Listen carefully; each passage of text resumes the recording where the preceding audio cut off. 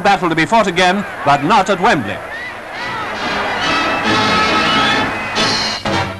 And now the amazing story of Rudolf Hess, the Führer's deputy. That's him furthest away from the camera. He was usually to be found near to Hitler at all the big Nazi rallies. As the whole world knows, he arrived mysteriously over Scotland in a Messerschmitt 110, from which he descended by parachute. What the inside story is behind this dramatic episode, we shall probably learn in due course. But on the general principle of Nazi leaders coming over here to give themselves up, the more the merrier. But if Goering decides to drop in on us, well, stand from under. The defense of Singapore and the Malay Peninsula being vital to